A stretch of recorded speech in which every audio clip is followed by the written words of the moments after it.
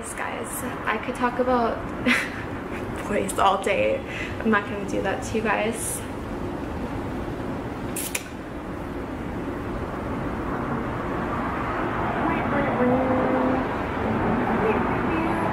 Does size matter? I don't think that size really matters.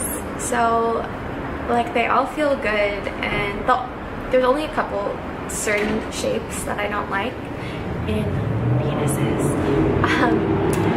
But in general, size doesn't matter. Like, for me, intimacy is more important. Eye contact, like being close, like just feeling like they fucking like me and they want to be with me, and like they're into it and they're enjoying me. Like, that's what makes me like it. Let's see, any questions? I hope I'm answering these right, guys. Sometimes I just ramble on and then I never answer the question correctly, so I apologize.